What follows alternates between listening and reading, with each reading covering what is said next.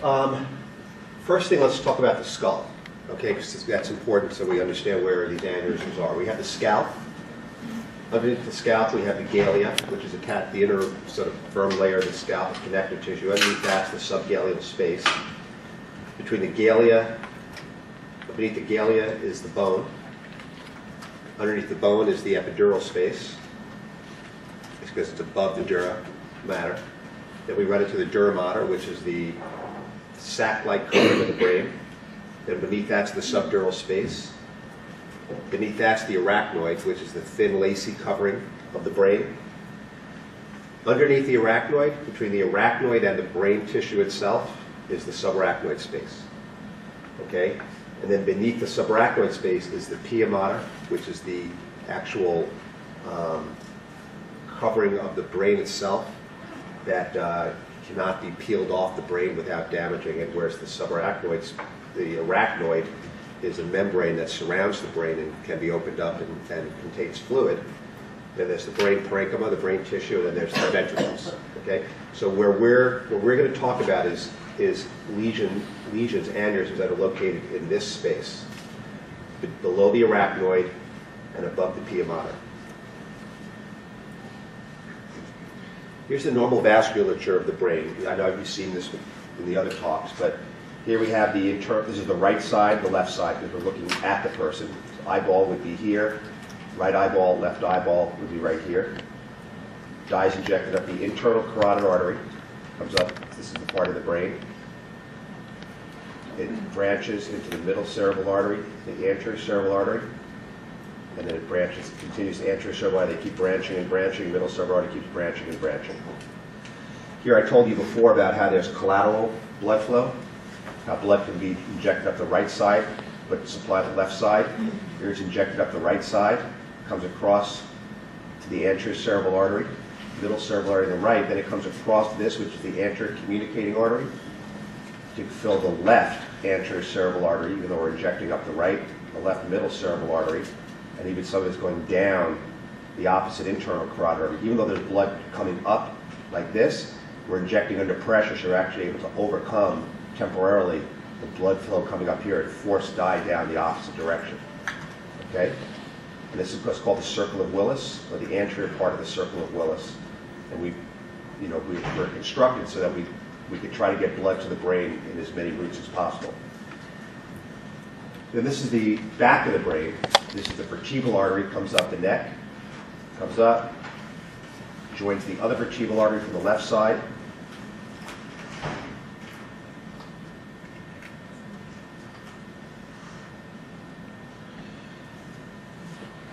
forms the basilar artery.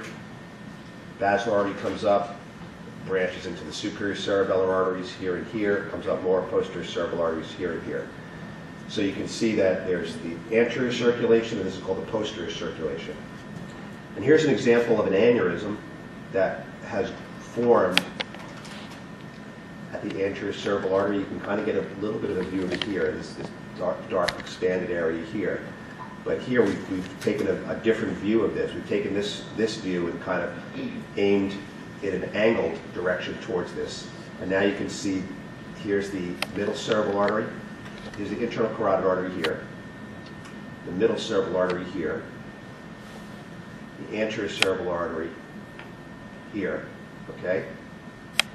Anterior cerebral artery comes up here, then goes up here. But right where it's turning, this sac is formed. Okay, and that's an aneurysm. Okay?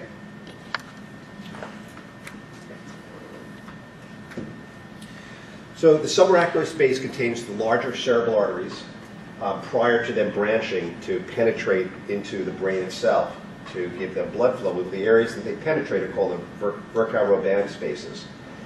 And all of these spaces, the subarachnoid space, contains cerebrospinal fluid. Okay?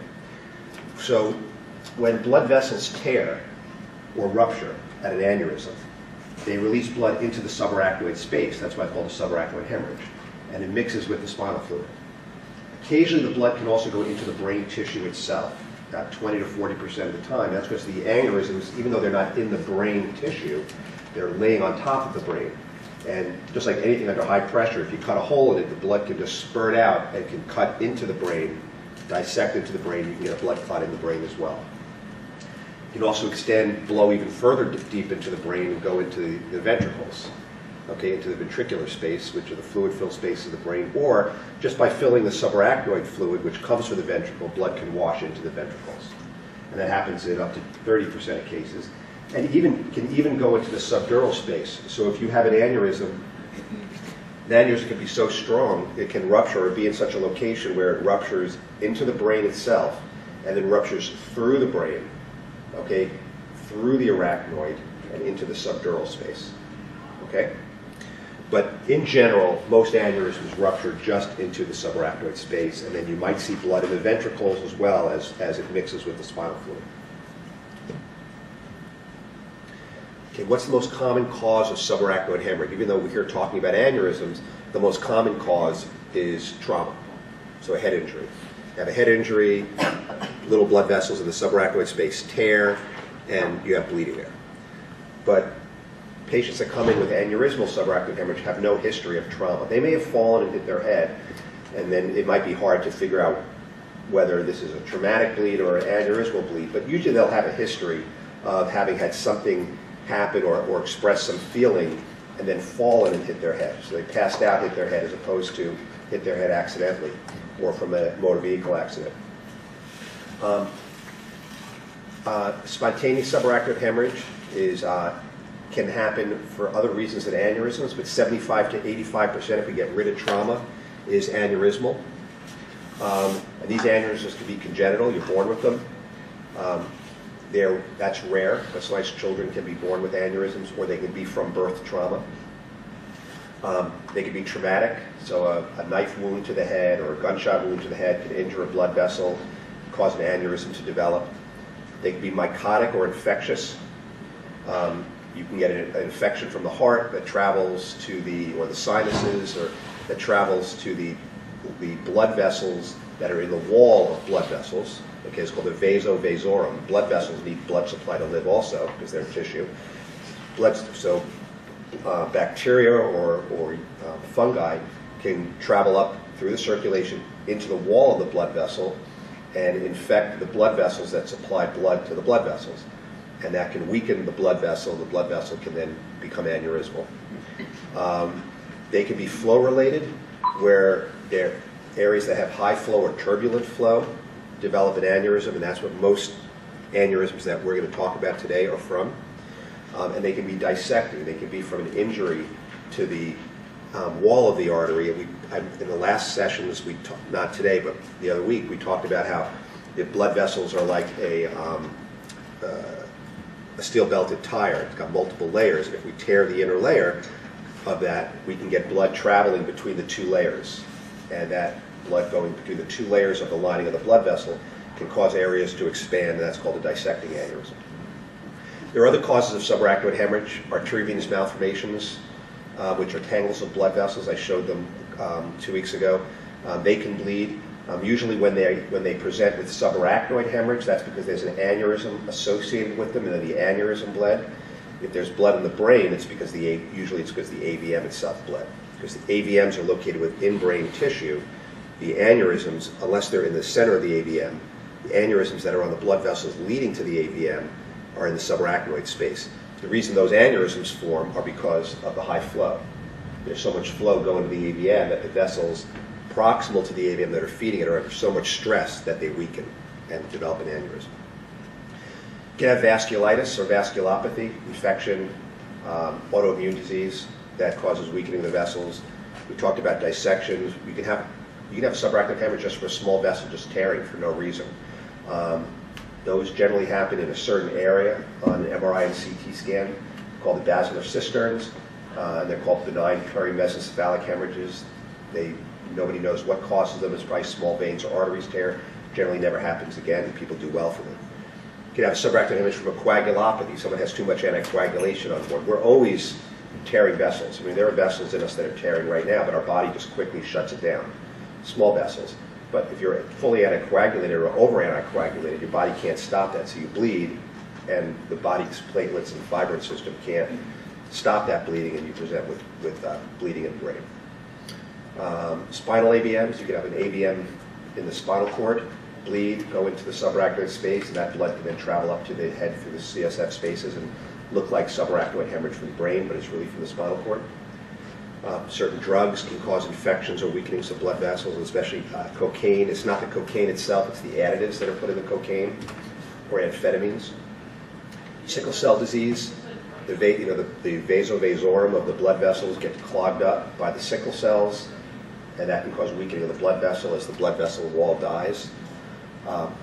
Pituitary apoplexy can cause subarachnoid hemorrhage. The pituitary gland can grow so quickly from a tumor that it outstrips its blood supply. The tumor can't get enough blood, and it hemorrhages. Basically, it's a stroke of the pituitary gland, and it hemorrhages. And where the pituitary gland is located is in the subarachnoid, is right next to the subarachnoid space, and it can bleed into that area. We talked about the benign perimesocephalic hemorrhage. That's when the little veins just tear on their own. And then unknown etiology. About 14 to 22% of people that present with a subarachnoid hemorrhage, we never figure out why it happened. The good news is, if you rule everything else out, the chances, number one, they do well from it, except they have a bad headache, but they generally do fine. And there's less than 1% chance it'll ever happen again. Okay, what's the definition of an aneurysm? It's a dilatation of an intracranial artery. They can be saccular baryaneurysms, which are more common. Saccular is like what I showed you before. There's a vessel coming up at a branch point or a turn point, a little sac forms. Looks like a little berry that you could pluck off. There are also fusiform aneurysms, where an aneurysm comes up. Think of that more like an aortic aneurysm, where the aorta comes down and then dilates and then gets normal again. You can get those in the intracranially as well, less commonly. The saccular aneurysms, you're going to hear us talking today about the opening, which is the neck. That's the place where the aneurysm arises from the blood vessel. That's called the neck of the aneurysm. And then there's the fundus, which is the sac, the body of the aneurysm. And the reason that's important is we're going to talk about the fundus to neck ratios. And you're going to hear that term where we measure the body of the aneurysm, the sac, and we measure the neck of the aneurysm. And when we divide them, okay, as a ratio. And the reason this is important is the higher this ratio, in general, the better a candidate it is for treatment with coils, endovascularly. And about 85% of aneurysms nowadays are treated by going up through the groin with catheters and coils, as opposed to having to open somebody's head. But what we do and how complicated doing that is, most commonly is due to what this ratio is. The lower this ratio, the higher this ratio, the easier it is to treat the aneurysm. You'll hear the term giant aneurysm. A lot of people call aneurysms giant that are not giant. A true giant aneurysm is big. It's bigger than 25 millimeters. And while that may seem small, your eyeball is about 30 millimeters. So this is something that's almost as big as your eyeball. Maybe you see one a year, giant aneurysms, even at a busy center. These giant aneurysms are important because sometimes they may not present from rupture. They may present just because they're a mass in the head, and they start pushing on important structures. And I told you about wide neck aneurysms being defined as the fundus to the neck ratio, the body divided by the opening, less than 2. Okay, so you would like the body of the aneurysm, the sac, to be twice as big as the opening to make it as easy as possible to treat. Or if the neck is bigger than 4 millimeters in general, no matter what the fundus is. Okay, so here's an example of a mycotic aneurysm. Before I showed you an aneurysm that was located right here. Okay, typical places located are here, here, here, branch points. But here we see an aneurysm out here. Okay, on a very small blood vessel. Blood had to go out here, here, here, here, here, here, here to get here. That's how you have to get there. This is caused by an infection. The wall of the blood vessel got infected and got blistered. The reason these are important are 2 reasons. Number one, they have a very high incidence of bleeding. They have a high incidence of rebleeding once they've bled once. And they are going to get bigger and bigger unless they're treated. And the treatment is twofold. One is to treat with antibiotics. And the second thing is, if it's bled, get rid of it with catheters and coils. If it hasn't bled, you might choose just to treat with antibiotics and and follow it, and a week later do another arteriogram and see if it's gone or getting smaller. If it's changing in size and getting larger, you need to treat it because it's got a high likelihood that it's going to go on to rupture. And the other important thing is you've got to find the source. If somebody has this, where did the bacteria come from? Most commonly, it comes from either a dental infection, a sinus infection, or an infection of the heart, endocarditis, or valvular disease. And that needs to be treated as well. A lot of these patients will need valve replacements in order to not develop any more of these. They also need follow-up because just because you see one now doesn't mean another one's not in the process of forming. So you need follow-up studies, a month later, 3 months later, to make sure even though you got rid of this one, other ones didn't develop. Do you find that when you get them in the smaller vessels like that, it tends to be more related to infection than to... Yeah, so this is like pathognomonic. If you see an aneurysm like that, it's either, until proven otherwise, it's either infectious or it's if there's a history of trauma. So you might see an aneurysm here from a gunshot or a knife wound to the head, but short of trauma, that's an infectious aneurysm. And talking about that, here's a traumatic gunshot wound. Okay, here's the pellet. Okay, sorry, and here's the aneurysm right here. Okay. This is a saccular aneurysm we talked about. These are the ones we'll really be talking about today, the ones that most commonly see. And here you see the basilar artery coming up. Here's the top. This wasn't, usually it came up here and just branched into a vessel here and a vessel here. But here this big sac has formed. Okay? Here you can see after we've treated it, this is what it should look, the vessel should look like. This here is this coil mass here that's in the aneurysm. Okay?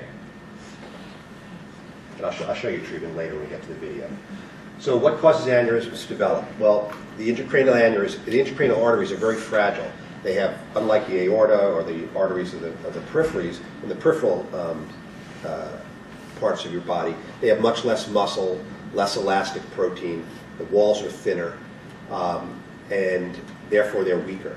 So but they see a lot of blood flow. 30% of our blood flow goes to our brain with every heartbeat. And there are a lot of branch points, and at branch points the flow becomes very turbulent. So even though they're very thin and fragile, they go through a tremendous amount of wear and tear over a lifetime. And they have less supporting tissue around them. They're not buried in muscle. They're free floating in the subarachnoid space. There may be brain around them, folded around them, but that brain is not really pushing on the blood vessels a lot.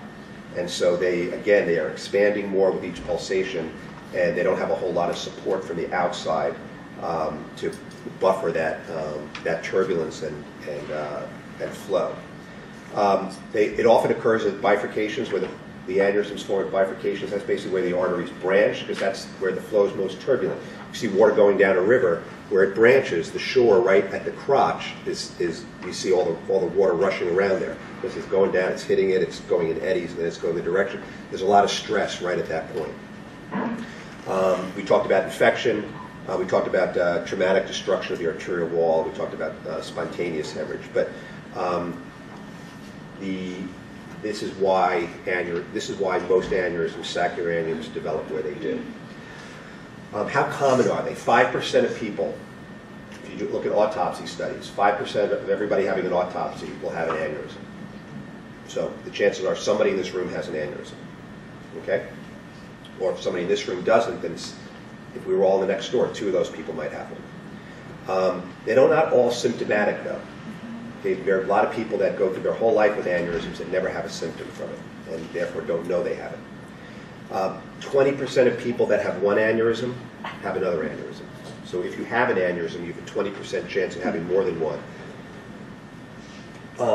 The rate of aneurysmal subarachnoid hemorrhage is 6 to 8 per 100,000. So that you can see that while 5% of the population has an aneurysm, 1 out of every 20, okay, only 6 to 8 out of 100,000 will actually rupture, okay, per year. So you're more likely than not to rupture if you have an aneurysm in your head. The peak age of rupture is between ages 55 and 60. And women are about 2/3, and men are 1/3 in terms of ruptured aneurysms, and aneurysms in general. Why? Nobody knows. Approximately half of all aneurysms will eventually rupture. As I told you, it's rare in children. Only 2% occur in children. They can be traumatic, and it's not traumatic from a bad delivery. It's traumatic from, if it happens to be a traumatic delivery, it's a hard delivery, there are dural folds in the brain, and sometimes the arteries can strike those folds and be injured during a delivery, having nothing to do with the delivery method itself, and the artery can be weakened. And again, they also can occur with AVMs and with generalized trauma, gunshot wounds, and knife wounds.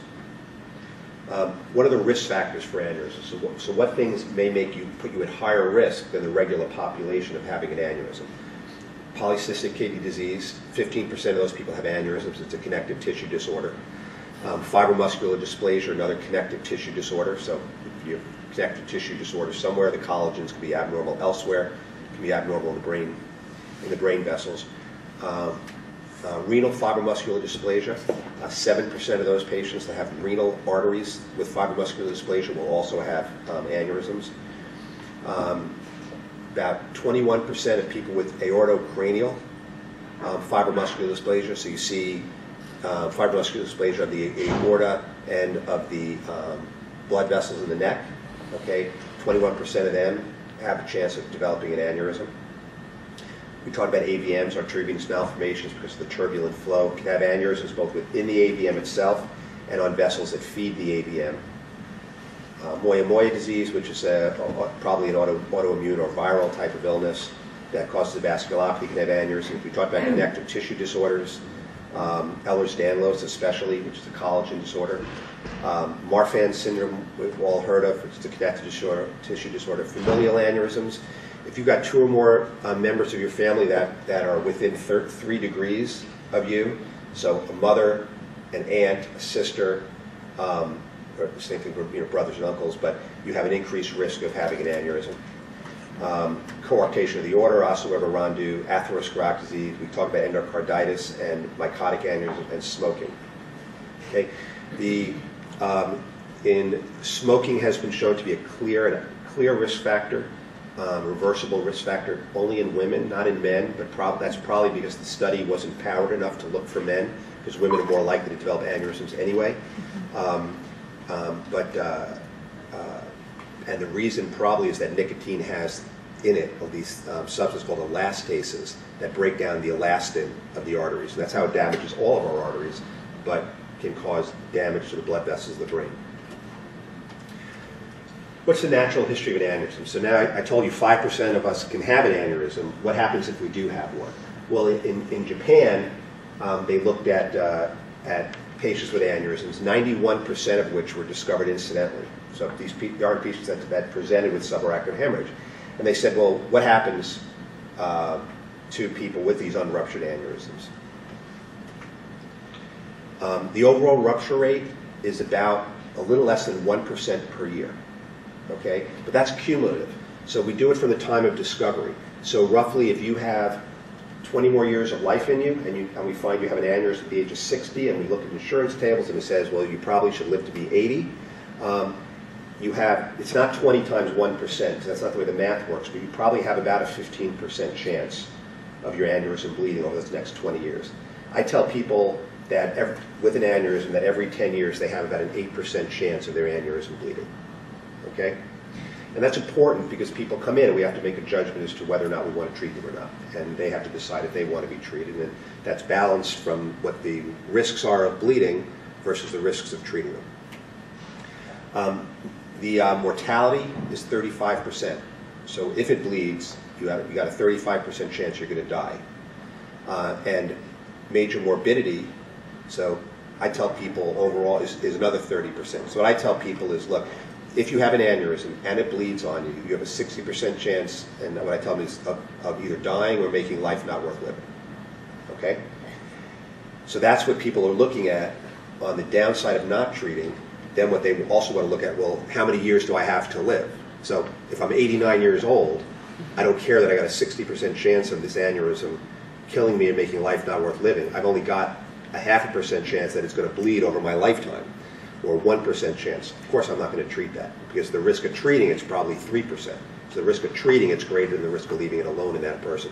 But if you're 60, it becomes a little bit harder decision. Certainly if you're under 60, it becomes pretty obvious that you probably should have this treated. The risk factors we talked about, being a female, being over 70, location, the anterior communicating artery, the posterior communicating artery, and the has a higher risk of hemorrhage than other areas. If you have high blood pressure, you have a higher risk. If you have hyperlipidemia, you have a higher risk. If you have a daughter sac, so if on that aneurysm there's another protuberance, so it's very irregular, we believe you have a higher risk. Increasing size, the bigger the aneurysm, the higher risk there is of it bleeding. The average aneurysm is about 5 millimeters in size, and you can see these hazard ratios, which are the risks of bleeding, go up as the size goes up. So as the size goes up, if you're greater than 25 millimeters, the hazard ratio is 76% higher. So the risk of this aneurysm bleeding is 76 times more than of this aneurysm bleeding. Okay? If there's calcification in the wall of the aneurysm, it's a higher risk of bleeding, we think, and smoking. We talked about presence of other aneurysms as well. So, and then of course an aneurysm that has ruptured previously has a higher risk of rebleeding, especially in the first year or the first 6 months after it bled. If you have another aneurysm elsewhere, you have a higher risk of bleeding. If it's located in the posterior circulation, the basilar artery, you have a higher risk of bleeding. And again, if it's greater than 7 millimeters, here it's almost equivalent, 1.1. So a 6 millimeter is only a little over baseline of 3 to 4 millimeters. But once you get up to here, now you see an aneurysm to 3.5 times higher risk of bleeding than this aneurysm. Okay, everybody with me so far? Okay. Annual rate of rupture according to size and location. So we can look at this as somebody has, here's the critical size. We do treat aneurysms that are smaller, but if we want to talk about where the risks compared to a smaller aneurysm really start to jump, it's at 7 to 9 millimeters. And you can see that ACOM is almost 2 times higher risk of bleeding than if you take vertebral junction pica, which is a certain location, as a baseline, which has a very low risk of bleeding. Okay? This aneurysm has almost a 2 times greater risk of bleeding. This aneurysm has a 3 times greater risk of bleeding than this. So there are certain locations that we can say in somebody who's older, you know what, you really should have this treated, because even though it's the same size as your friend's, yours is in a more dangerous location. We talked about risk factors: hypertension, oral contraceptive use, cigarette use, cocaine use, alcohol, pregnancy, advanced age. The only thing that's clearly been proven to be directly associated with aneurysms statistically is cigarette use, but all of these are correlated with rupture. What are the symptoms? 97% of people will have the worst headache of their life. It's called a thunderclap headache. Now, that doesn't mean that if you don't have a thunderclap headache, you didn't have an aneurysm bleed. But if you did have a thunderclap headache, you have a 97% chance that it's an aneurysmal bleed. They can also have emesis from the increased intracranial pressure and the pain, loss of consciousness from the increased intracranial pressure. When the aneurysm bleeds, arterial blood comes out into the skull, ICP goes up, blood flow to the brain goes down because the blood can't get up there because the pressure is so high in the brain, and you pass out because you don't have enough blood to your brain. Photophobia, aversion to light, that's from the irritation of the blood on the brain covering. Some people have a sentinel hemorrhage. 30 to 60% will present prior to this thunderclap headache. You know, you'll get to talk to them, and you get to talk to the family and say, you know what, my wife had a kind of a bad headache last week, but it went away, or it was really been low grade the last week. She went to her doctor, he said it was sinusitis, gave her some antibiotics, now she presents. Sentinel headache is either a very small leak that caused some irritation, but didn't cause them to pass out, or the aneurysm, or they didn't leak blood, but the aneurysm just suddenly enlarged in size, because these blood vessels are innervated with pain fibers. So if it went suddenly from 5 millimeters in size to 6 millimeters in size, that stretching of the wall can cause severe pain. So we want to be very wary of people, and I do a lot of expert witness stuff, and one of the biggest things is the patient that came to the doctor or the ER with a headache was sent home without a CT scan, without considering subarachnoid hemorrhage, may even then present again a week later saying, you know what, I feel worse. My headache's not going away. And they say, oh, keep taking the antibiotics or something else. Then the third time they present with a rupture. So you have to be very suspicious of anybody with a severe headache and rule out subarachnoid hemorrhage, which is fairly easy to do between a CT scan and a lumbar puncture. You can tell within a couple hours whether somebody has had a bleed or not. Sudden enlargement, you can't really tell without imaging. So if the story is good enough, then you go on to arteriography.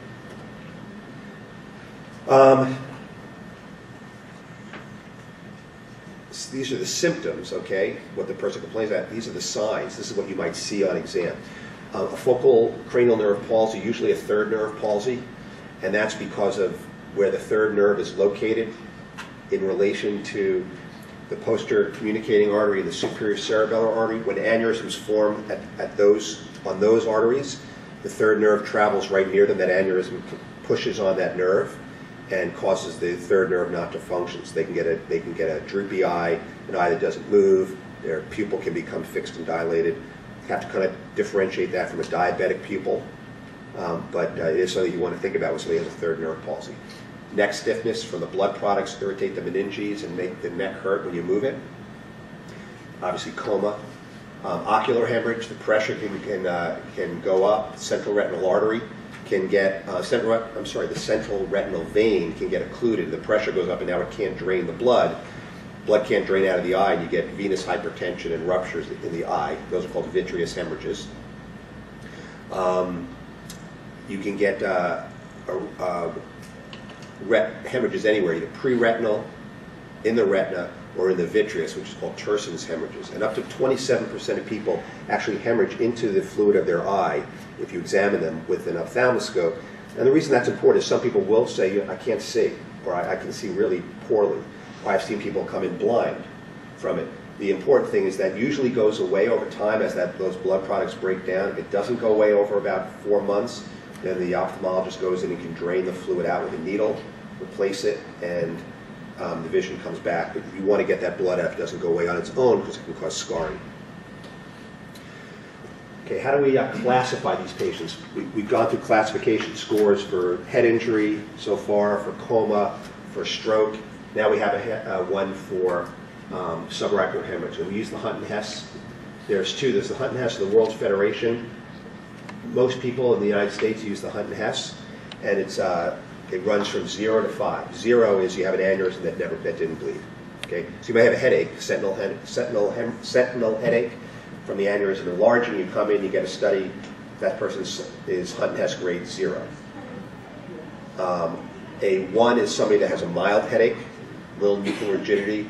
A 2 is somebody that's got a severe headache, okay, and nuchal rigidity, nuchal pain, neck pain. 3 is somebody with a mild focal deficit, so they may have a little bit of weakness, but they're lethargic and confused, okay? A 4, they've got a severe neurologic deficit, or they're in stupor. And a 5 is somebody who's stuporous, comatose, and you could also go by their reflexes. So a 4, they might have decorticate posturing, where they bring their arms up to central pain, and a 5, they have decerebrate posturing, where they bring their arms down. 0, 1, or 2, well 0 is unruptured. 1 or 2 is considered a low-grade hemorrhage. 4 and 5 is a high grade. 3 is right in the middle. The greater your grade, the worse your outcome from treatment or from no treatment. That's why we want to fix people, if we can, that should be fixed before they rupture. Because you'll see, once they rupture, their functional survival goes down as the grade gets worse.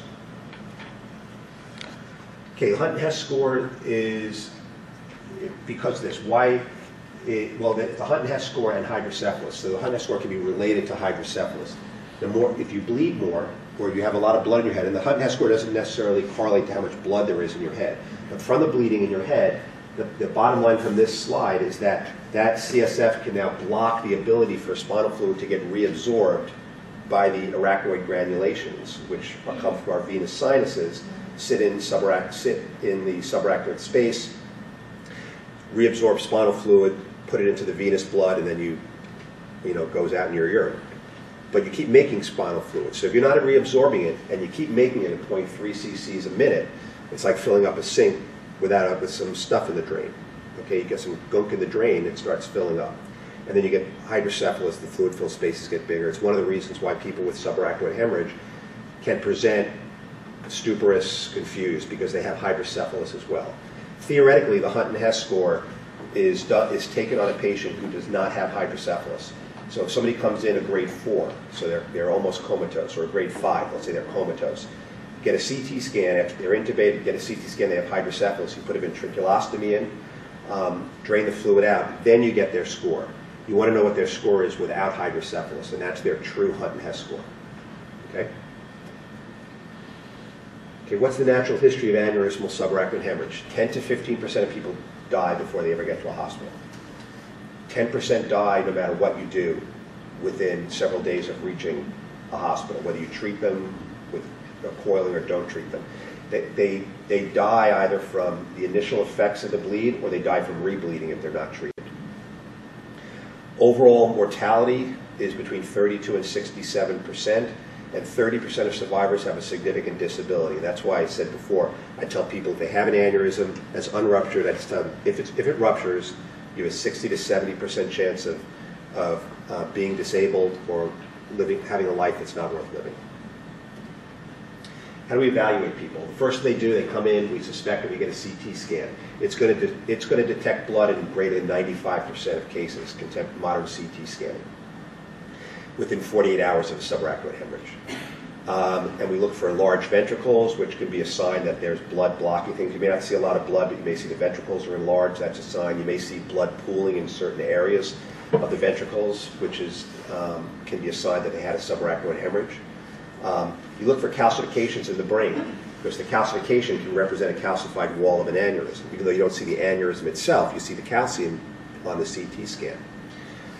You can look at the blood pattern. Where is the blood in the subarachnoid space? And that can give you an idea of where the aneurysm is that bled. In general, the blood is densest near where the aneurysm bled. Sometimes you can't tell, but sometimes you can.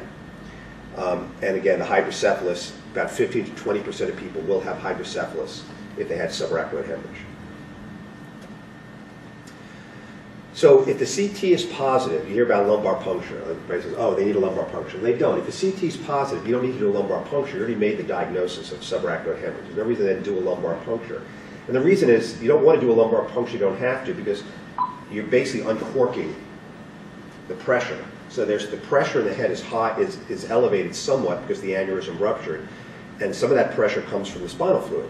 And if you drain spinal fluid out of the head, the pressure outside the aneurysm is going to drop.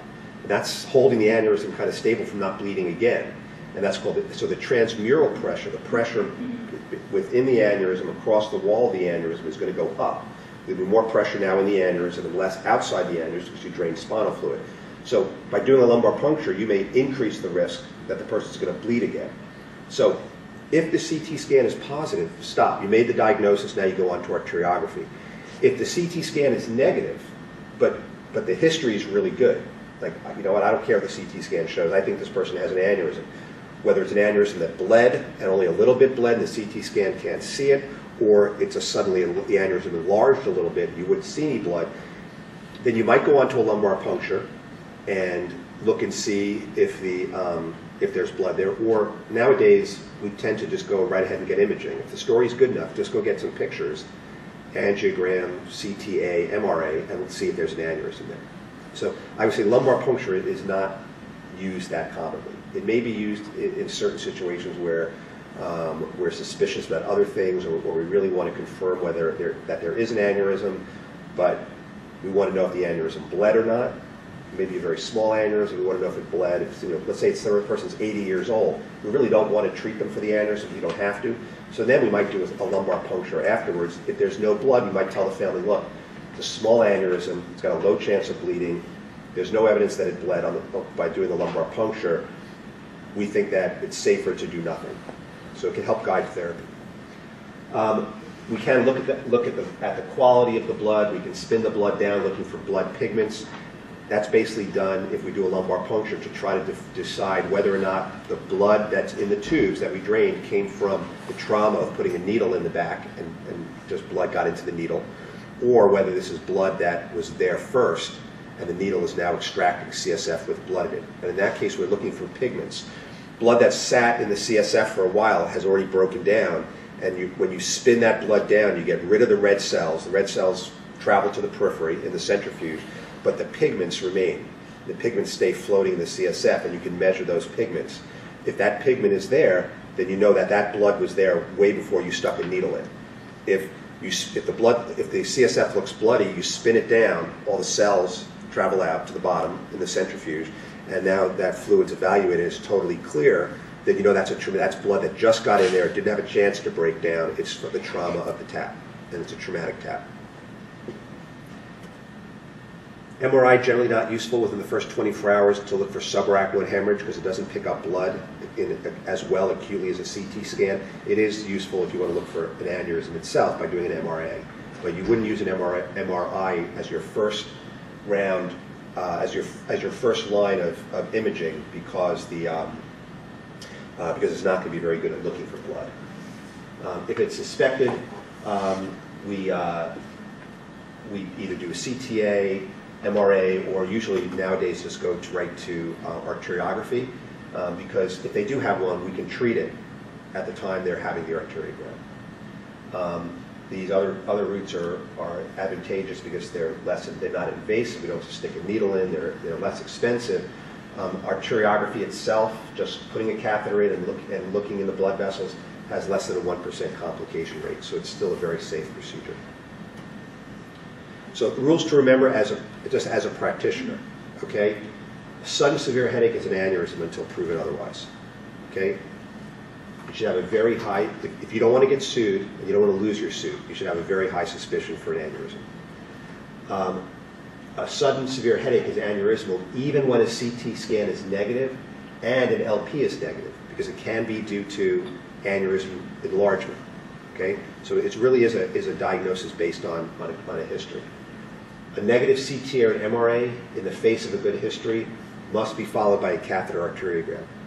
Once again, CT and MRA is not as sensitive for aneurysms as catheter arteriography is. So if you still suspect it, go get the arteriogram. A negative arteriogram is only negative when the radiologist says they've seen all the vessels in the head. Okay? It's also only negative when there's, in the presence of subarachnoid hemorrhage, it's only negative when there is no spasm on the blood vessel. Okay? If the blood vessels have spasm and then they're narrowed from the irritation of the blood around them, there may not be enough blood traveling through the blood vessels to allow contrast to show the aneurysm. So that angiogram needs to be repeated when the blood vessels are of normal caliber. Okay? And even a negative arteriogram generally is repeated 7 to 14 days later to make sure that you didn't miss it. If you get 2 negative arteriograms, then the person generally, and you don't see an aneurysm, they bled for some other reason, and you can comfortably tell them the chance you're going to bleed again over your lifetime is less than 1%. Okay, inpatient and management. If you have a subarachnoid hemorrhage, get admitted to the ICU. Invasive monitoring for fragile patients, central venous lines for bad grade patients, ventriculoscopy for those with hydrocephalus, especially if the hydrocephalus is symptomatic. Blood pressure monitoring. We give nimodipine to patients. We'll talk about that in a little bit. Doesn't reduce vasospasm. Nimodipine is a calcium channel blocker, but what it does do is, in people that develop vasospasm, they have better outcomes if they've been on nimodipine than if they have not been on nimodipine. We obviously want to keep them hydrated. We don't want them straining when they go to the bathroom. We give them stool softeners, pain control, and we want to, again, do serial neurologic exams. We want to find out the patient that's getting worse. Usually what they get worse from is one of two things. Either the aneurysm ruptures again, which is pretty dramatic in their exam, or they're developing hydrocephalus. They're getting sleepier and sleepier. Then if they haven't been treated for their hydrocephalus, that's a sign that they do have it and they may need to have a ventriculoscopy placed. Okay, why do we treat this as a semi-emergency? Why do we try to treat this within the first 24 hours? And the reason is because we don't want the aneurysm to re-bleed. We can't necessarily make them any better from the bleed that they had. We can support them and nurse them through it and prevent secondary problems like hydrocephalus, cardiac infarction, things like that. But what we want to do is we don't want the aneurysm to bleed again, because every time it bleeds, there's a 60 to 70% chance of taking your life. If you're lucky enough to survive the first bleed, you don't want to play the cards that you're going to be lucky enough to survive the next bleed and the bleed after that. Within the first 24 hours of an aneurysm bleeding, there's a 4% chance it's going to bleed again. Each day after that, for the next 13 days, is 1.5%. So within the first 2 weeks, there's a 20% chance that aneurysm is going to re-bleed if it's bled on you once. And in the first 6 months, the chance that it's going to bleed is 50%, that it's going to re-bleed is 50%. So that's why we want to get this thing fixed as quickly as possible. Some people say after 6 months, it goes back to the annual re-bleed rate of an unruptured aneurysm, of about 1% per year.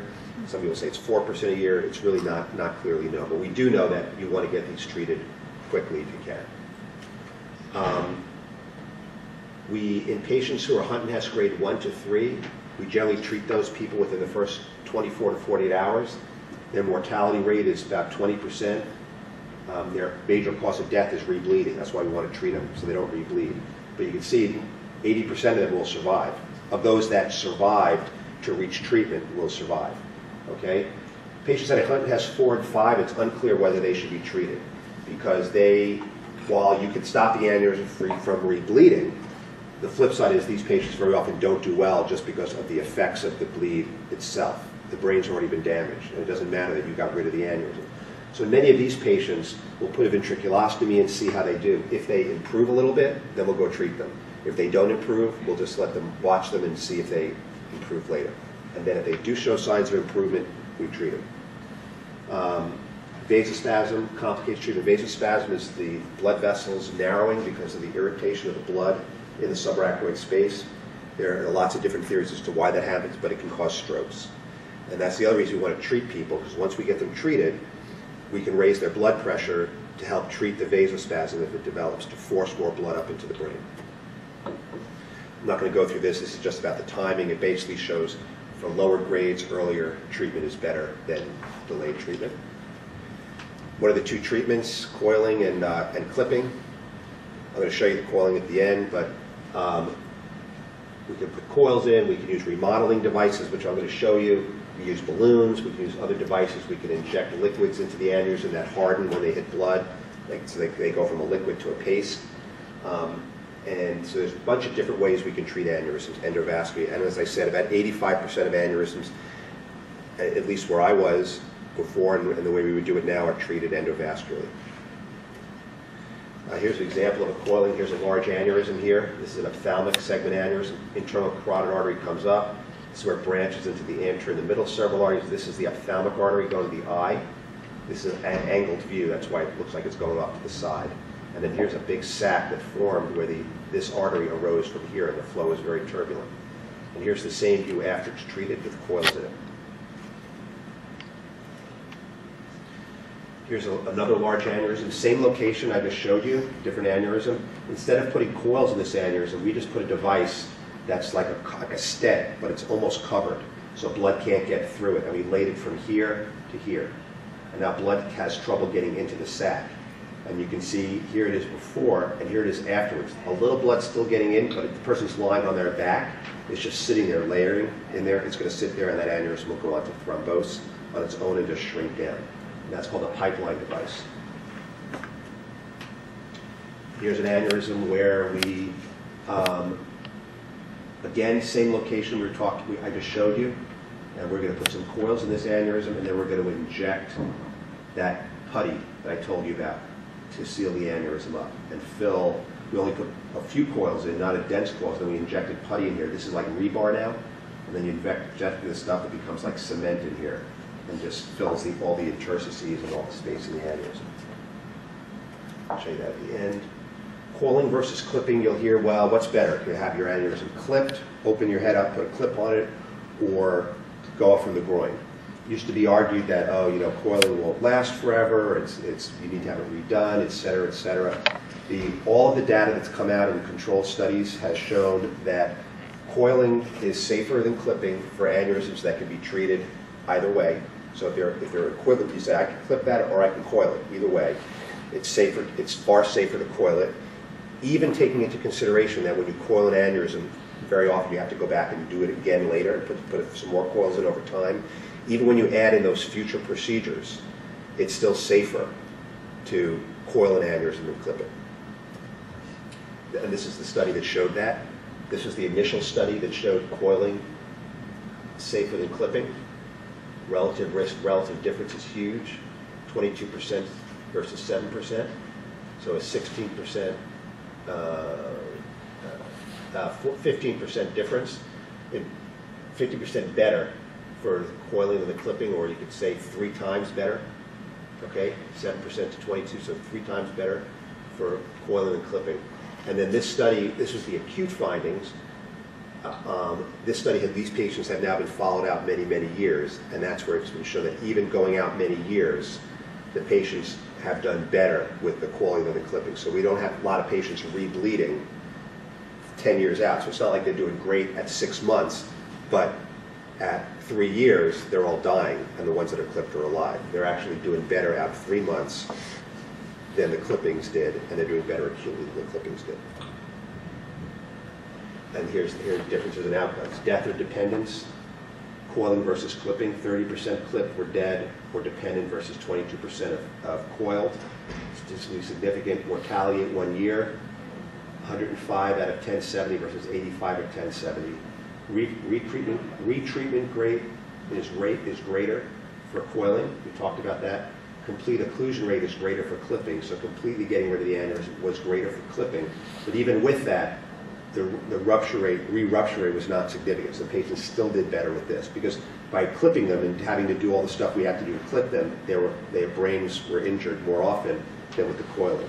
And the incidence of seizures, which is a sign of manipulation of the brain, and therefore seizure activity is lower with the coiling because we're going up through the blood vessel. We don't have to move the parts of the brain aside to get to it.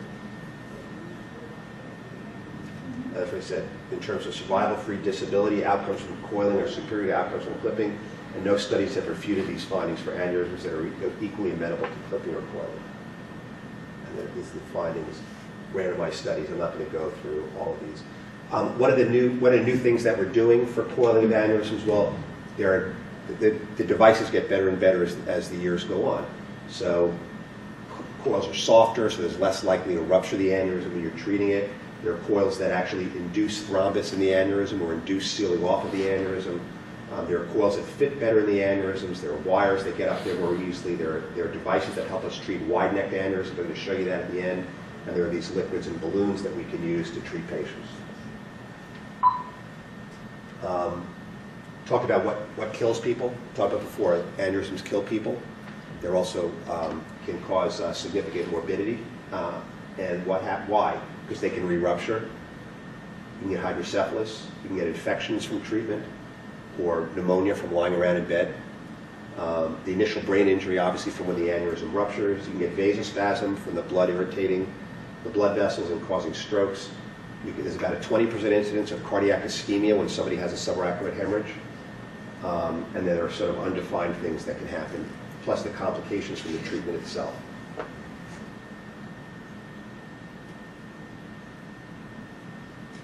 These are things that we've already talked about. We talked about hydrocephalus, vasospasm we talked about, which is the narrowing of the vessels. Whether you develop vasospasm or not in subsequent stroke, that relates to how much blood there is on your CT scan.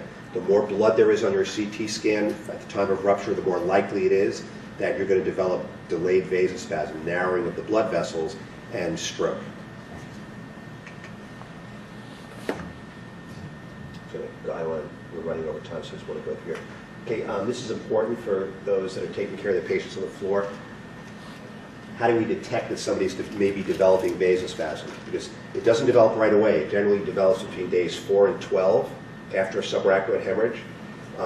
It may peak around the 8th day after subarachnoid hemorrhage, and it generally can occur up to 21 days after subarachnoid hemorrhage. The reason it doesn't start usually till day 4 is because the blood products that irritate the blood vessels, that decrease nitric oxide, which is a vasodilator, those blood products don't become available and exposed to the blood vessel wall until about 4 days out, because the blood cells have to break down.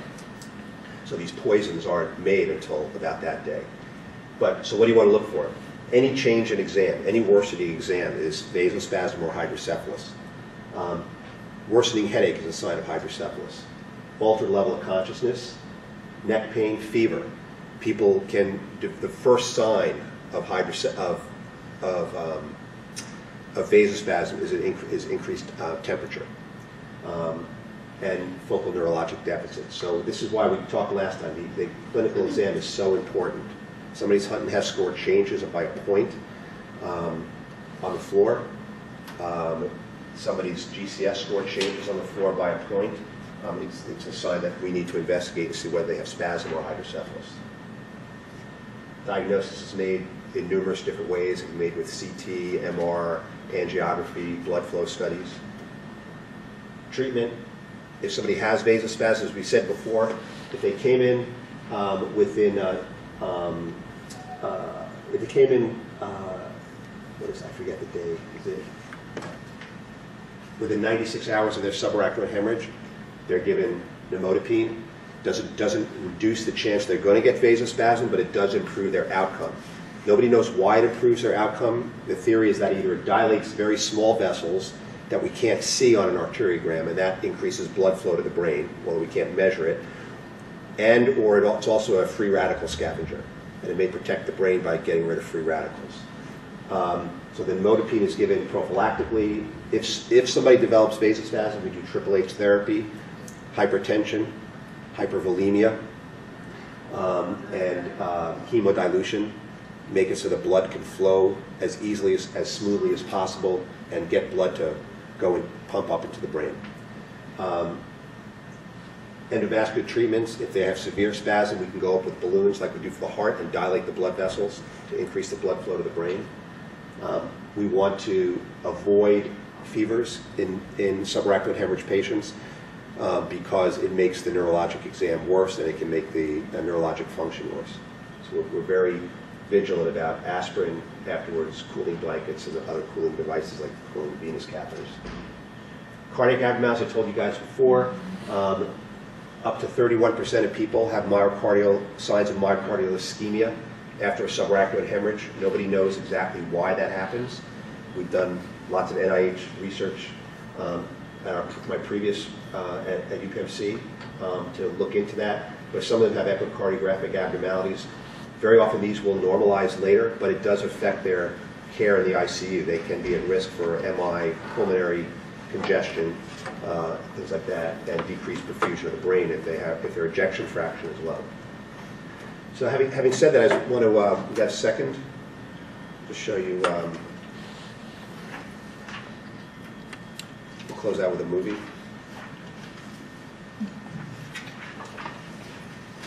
And then Endovascular coiling. Can you turn the lights down, if it's possible? Basilar apex aneurysm, Y stenting technique, using 2 enterprise neck remodeling So devices. this is a more complicated case than the one I showed you February today, but 2012. it runs the gamut of everything we talked about today. Surgeon and narrator, Dr. Michael Horowitz. Here we see a basilar apex aneurysm that is wide-necked. Is the neck. See how it's almost one-to-one? The arrow outlines Here the and here. bilobed So that would be aneurysm a poor fundus to neck ratio. and then points to the wide So it neck makes of the it harder to aneurysm. treat because the coils don't want to stay Coils in will the not aneurysm. stay in this aneurysm without using neck remodeling devices or balloons. So the coils in here, they just fall right out. This is a That's- subtracted view. Here we see our first wire being advanced, with a catheter being advanced over it catheter into the is basilar artery. This will then be advanced into the left posterior cerebral artery.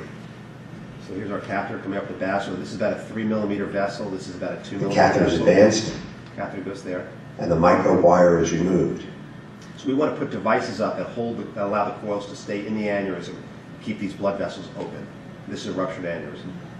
Now a second rapid transit catheter over a headliner 12 wire will be advanced into the basilar artery.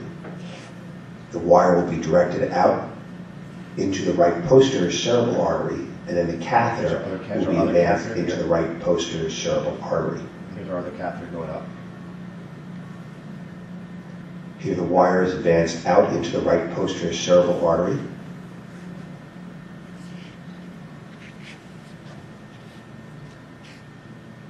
So does it take some work to get them up? The second catheter is now advanced over the second wire So now we have into the two right catheters. posterior cerebral artery. One here coming up. We now have two catheters in the basilar artery, one of which extends into the left posterior cerebral artery, and the other of which extends into the right posterior cerebral artery. This aneurysm is right in the center of your We will spine. now advance a third microcatheter, an echelon 10 microcatheter over an expedient 10 wire into the aneurysm itself. And this aneurysm has two Here sacs. the wire is This daughter placed lobes. into I told you about before. This the aneurysm fundus or higher body is of the bleeding aneurysm, because it has these and the it has catheter is irregular gently appearance. advanced over the wire into the aneurysm. It is through this third catheter that we will deliver our platinum coils. The delivery wire is removed, and the catheter is positioned within the aneurysm.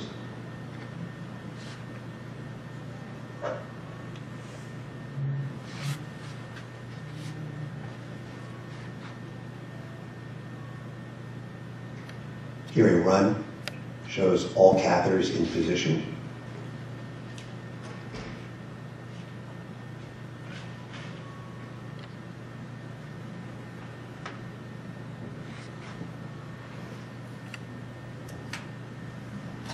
The first enterprise neck remodeling device, or stent, is being advanced into the right posterior cerebral artery through the So catheter, the stent runs so from that here part of the stent to here. lies within the posterior cerebral artery on the right side, and part of it lies within the basilar I artery. misspoke. From here to here is one stent.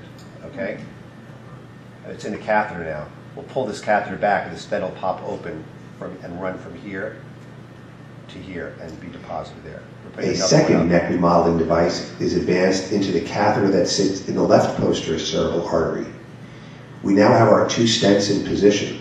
They're not released yet. They're A just in the coil is catheter. advanced into the aneurysm to hold the microcatheter in position.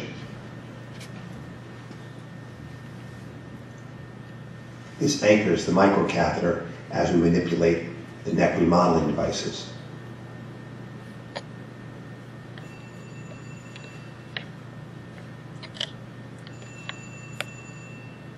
The first neck remodeling device I'm gonna pull in the the right catheter back. posterior cerebral artery That's going to is pop now open right being here. unsheathed and released so that it lies There. partially within the right posterior cerebral artery and partially within the basilar artery. These dots here represent one end of the stent.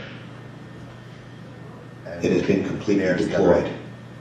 So it's a tube running from here to here, but it's got holes in it, so blood can flow. The second neck through it remodeling everywhere. device is now deployed from the catheter so that it lies partially within the basilar artery as well and partially within the left posterior cerebral artery.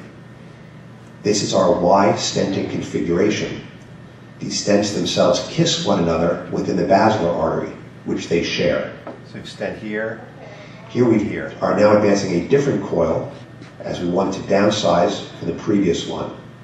The coil is advanced through the microcatheter into the aneurysm, and the two neck remodeling devices keep the basilar artery and the posterior cerebral arteries patent. You can see how where the stents are keeping The this dome of the straight, aneurysm these edges. overlies the branch Otherwise, points the coil would of have the fallen from posterior here cerebral right arteries. into So it this area. appears that there is and would have coil stopped blood actually flow. within the basilar artery itself, but in fact is held out of the basilar artery lumen and the posterior cerebral artery lumens by the deployed neck remodeling devices. Here, additional coils are being placed within the aneurysm. This patient has been fully heparinized, and at the end of the case will be given integralin, a potent platelet inhibitor, as well as Plavix and aspirin, two other platelet inhibitors.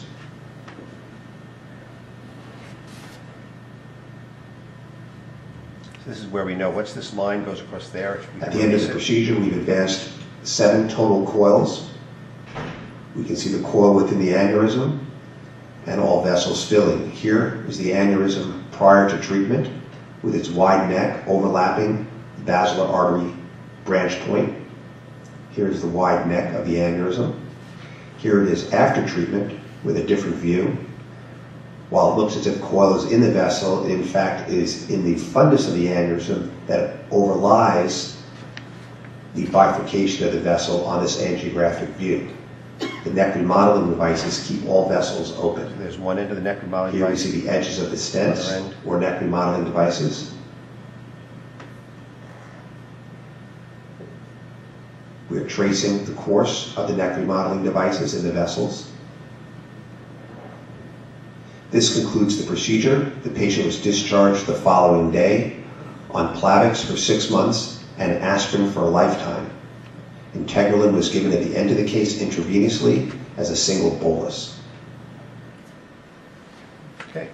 You guys have any questions? Nope. Great.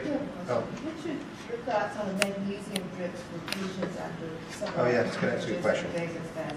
Yeah, we do use, in the units, we do keep patients on magnesium drips for, a week, 10 days, because we've shown that does decrease the risk of developing vasospasm as well. So but that would be just written as a med, just like the pneumotic